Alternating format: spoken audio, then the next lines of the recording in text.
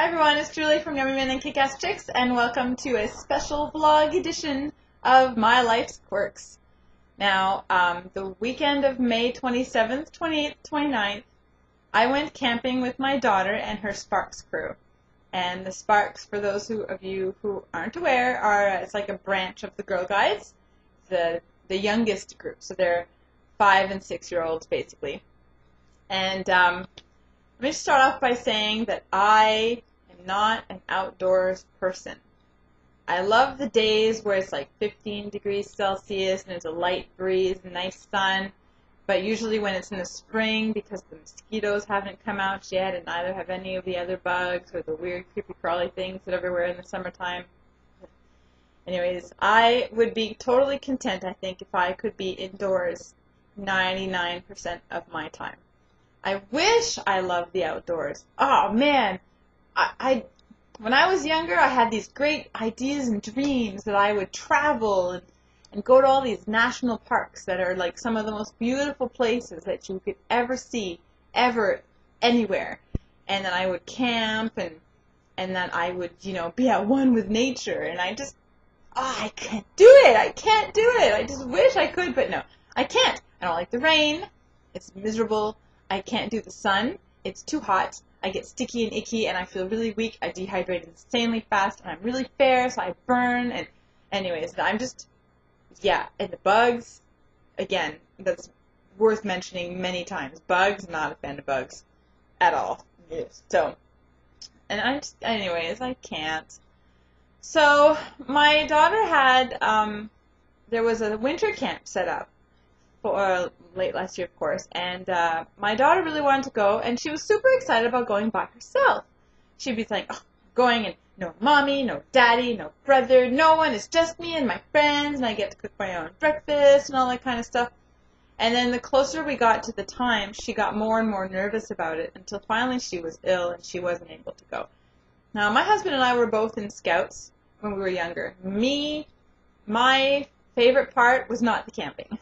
My husband loved it. He went really far in the Scouts, so he went camping in all these crazy jamboree places, like in the mountains and in the Rockies, the Canadian Rockies, and everything. So we both knew that this was an experience that she needed to live through. And I also knew that the only way that she would ever actually go to a camp is if I went with her. Now, because it's the Girl Guides, no men allowed, so my husband wasn't even considered going. It had to be me.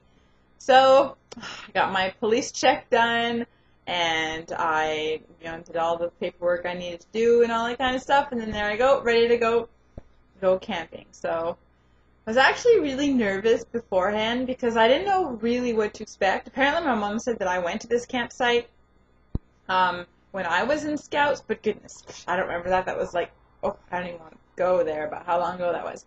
And but like I said, I have no recollection of it. And I went through the list over and over and over, make sure I don't forget anything.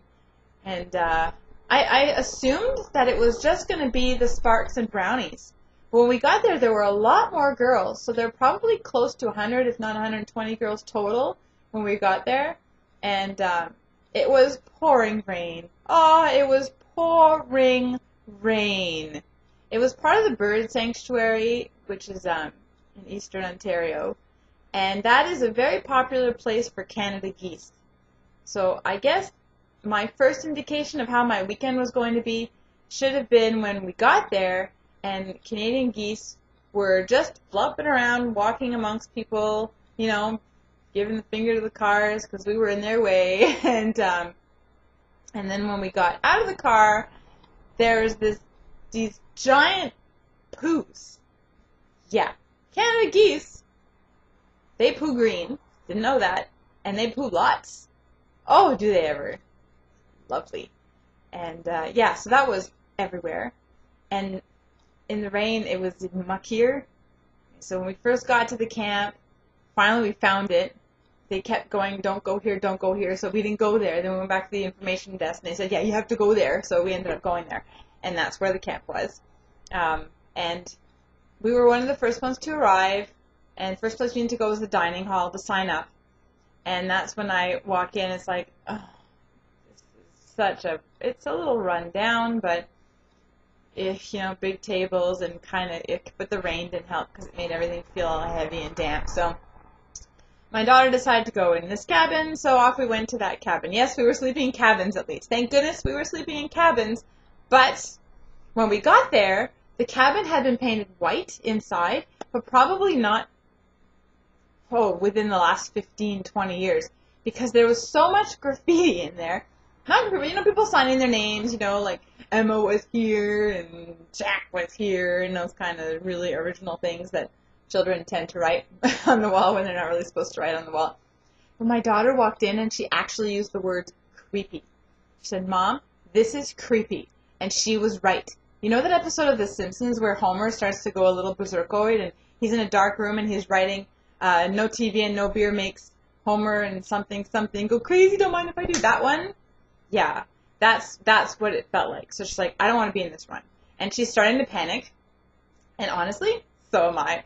I'm like, "This isn't so bad, honey. It's great." And she's, "Woo." And then I look at my husband's like, "Oh my God, don't leave me here. But look, it's great." That kind of thing. So, sucked it up, went back to the dining hall, said we want to go to a different cabin, so we went to the other cabin. It had not been painted, so the writing wasn't as prominent. So, that one felt okay, although most of the top bunks were busted. They were broken. And you can supposed to have 8 people per cabin. We can actually only fit 6 in almost all of them, because it was, like I said, this place has been a little run down. I think it's run by volunteers, and I guess these volunteers don't volunteer all that much. So when we got there in that cabin, we felt okay, except all the windows had been left open, so half the mattresses were soaked, and there were piles of dead bugs everywhere. Piles of dead bugs everywhere. Everywhere! Anyways, if you go further down, I posted a few pictures, you'll see the pile of little black things. Yeah, those are ladybugs. Hundreds of dead ladybugs in the cabin. Just there in a pile. Anyways, so that was that. But then there was no one else in the cabin. I guess not as many people showed up as they thought. So eventually we were brought to a different cabin. And my daughter was so much happier because it's her friend from school. And we were in there. Actually, we were in the brownie cabin. Because that's the mom was there, and she's got a daughter, and the guy's a daughter, and the brownie's and a daughter, and Spark. So they're all sleeping together. And anyways, so that ended up being okay, except for the pouring rain. It still rained all through the night, so we had our campfire sing-along in the dining hall, and at least there was toilets. That was the important part. At least there were indoor plumbing. I was worried there for a bit, because when I went to the information center to ask for directions, I'm like, "Ooh, bathroom, I'll just go quick, and because nerves, and it was a fancy outhouse, and I'm like, please don't be like this, because a whole weekend without, I hate camping. But it wasn't running water, and that was good. The only downside about that is because of all the rain, it backed up the septic tanks, I think she said, so they stopped flushing. And then they got clogged and backed up. And then the second day, here I am holding a garbage bag while another leader is taking a giant pair of kitchen tongs and plucking out whatever was in the toilet. Put it in the garbage bag I was holding, because otherwise it would have flooded the bathroom. Yeah, I didn't sign up for that. I do enough poo cleanup during the week while I'm working at home with the toddlers. I wasn't planning on that. But again, that one didn't work out, but at least the second bathroom, which was supposed to be the boys' bathroom, but there were no boys that weekend, so at least that was, that one worked. 2 stalls for over 100 girls. Yeah, good times. Good times. But because of the rain and because the weather wasn't all that hot, we actually didn't have to deal with the mosquitoes. I had been told that because this is on an island that the mosquitoes are insane. And I brought 2 bottles of mosquito repellent and only really needed to use it a little bit the evening of the second day because it was actually dried up. So we were able to do a little bit of a campfire that day, which was good. The girls liked that. But man, oh man, I forgot how sometimes Girl Guide songs are kind of boring. I think they need to modernize it a little bit. But, who am I to say? So, yeah, so got the cabin. Yeah, the pictures are on the bottom. The outside of the cabin, the inside of the cabin. Again, could be worse, because at least we're in the cabin. The theme was Aboriginals, which is a very common theme here. I'm sure over in Europe you have no idea what I'm talking about. But in North America, basically, when you guys came here, I guess technically me too, and said, this is my land, all the Aboriginals that were already here were like, poo-poo, go away. And apparently, you know, they didn't like that very much, but they had a great culture, strong culture. They still do, just not as many of them as there used to be. And so they do a lot of learning. They're part of the curriculum in the schools, learning about the Aboriginals that were here when the settlers first arrived and stuff like that. So it was pretty cool. The crafts were great. Daughter made a dream catcher and stuff, but there were hardly any volunteers there, hardly any parents. Wonder why. But seriously, I was surprised at how few there were. Like, for that many girls to have so few adults helping, and you know, we each had one meal to take care of, so at least mine was breakfast. The last day it was just cold cereal, so that was easy. But I figure after helping clean out the toilets, I deserved a bit of a break. And oh, I'd forgotten how great it was to be woken up by a flashlight flashed in your face in the middle of the night, 2 o'clock in the morning, because someone in the cabin had to go pee. And my daughter kept falling out of the bed. Thank goodness she was in the bottom bunk. So yeah, not much sleep was had by anyone. But overall, my daughter had a blast.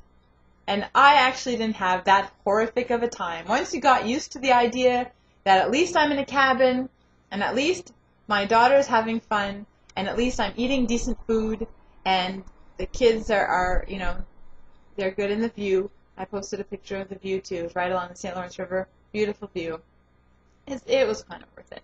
And I'll definitely be volunteering again next year, where you'll probably hear me once again go on and on about it. But what can you do? I'm not a camper. But at least the whole time, I just kept saying to myself, it could be worse. I could actually be there with the Girl Guides and the Pathfinders. Those are 9-year-olds plus, and they actually had to be in tents, and they cooked all of their own food on the campfire and on the little wood stove when they didn't have, when it was raining. So yeah, these girls, thumbs up to them. I still can't get over these little girls. When we arrived, and I'm like practically crying and begging Jason to take me home, they were smiling and laughing outside, like I said again, pouring rain, putting up their tents, pitching up their tents and their gazebos and everything to get ready for their own camp. And their attitude was phenomenal. So I had to take it from a page from their book, because they blew me away. So that's it. Anytime I felt like crying, because, you know, I was either woken up or I was, you know, plucking poo out of the toilet, I thought, you know, look at them. I could be worse. Anyway, so that's my adventure, my camping adventure. Aren't you excited that I shared it with you?